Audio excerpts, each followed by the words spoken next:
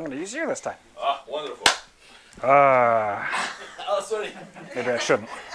Okay, I will. O Gyaku. Oh, Gyaku. So let's say let's start from a grab. Okay, so we started almost the same way.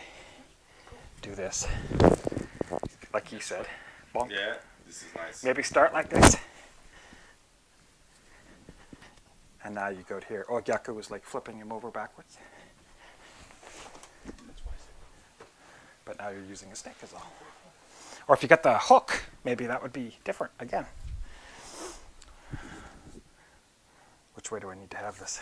Probably this way, the other way. To start. Once he's down far enough. Oh! I saw it right away. Let go of the stick. The hook was on him and it felt like this.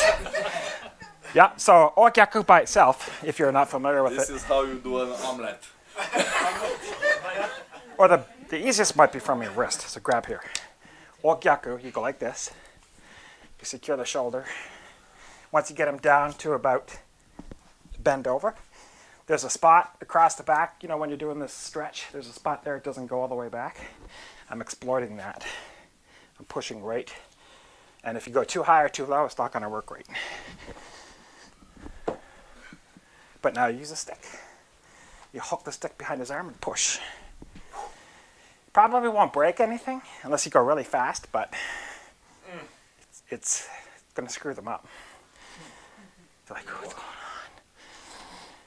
Okay, try that. And if you're not sure about O Gyaku, put the stick down. Try it without the stick. So just for